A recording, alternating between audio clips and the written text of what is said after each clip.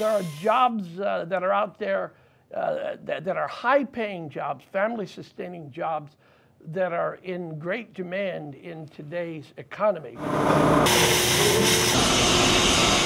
Can you tell us a little bit about Thaddeus Stevens and how it fits into filling these jobs?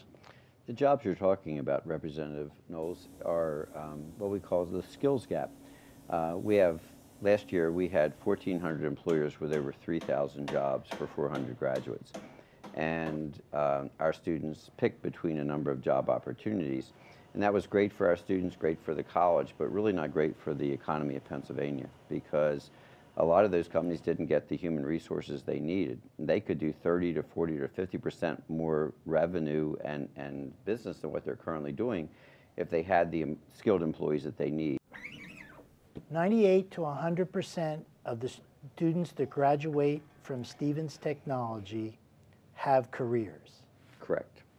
And they are very good family-sustaining careers. Our median starting salary is $42,500. Our median student loan debt is only $9,000. Our graduates drive the economy. They're not sitting at home with mom and dad trying to pay off student loan debt. They're out there, they're raising families, they're buying homes, they're living the American dream of taking vacations, buying cars, and having a career progression that's very spectacular when you look at it in comparison to their colleagues.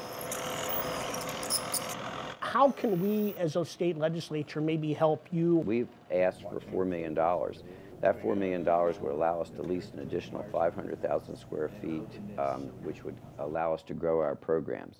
At the same time, we're looking for a capital project because we have a dining hall that was built in the 1970s for 150 students. We have 1,200 students today.